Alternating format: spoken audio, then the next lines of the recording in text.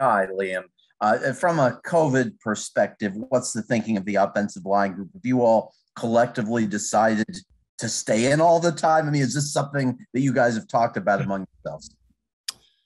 It's kind of a situation where we just kind of listen to Kyle, our head trainer.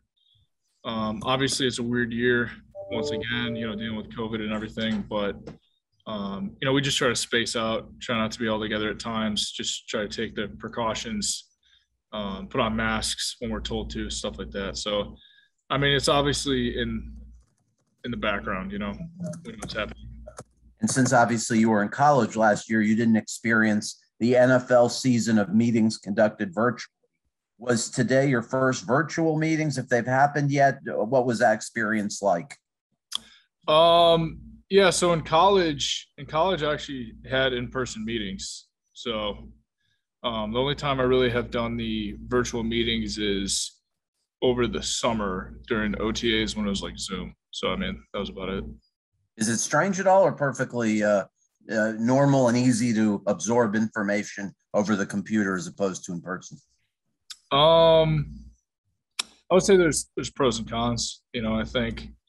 Um, I think on the computer, there's a chance that guys might not be paying as much of attention. But in person, I think you can actually like show people how to do things better. So that's probably the pro there. Thanks, Liam. David?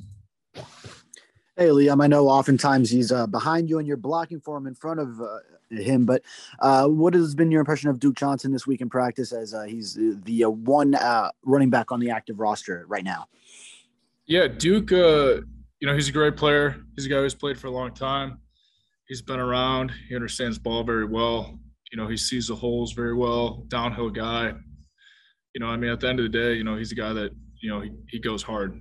That's all I can ask for, a guy who works hard and is committed. So I'm excited for him to be behind me. I mean, he's done a good job so far this year.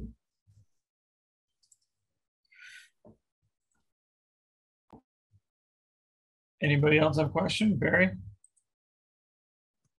Liam, do you as players know the health of the five guys who are on the COVID list? Is there any update provided to you by coaches or Kyle or anyone, or do only close friends of those five who check in with them know how they're actually doing and if they're sick?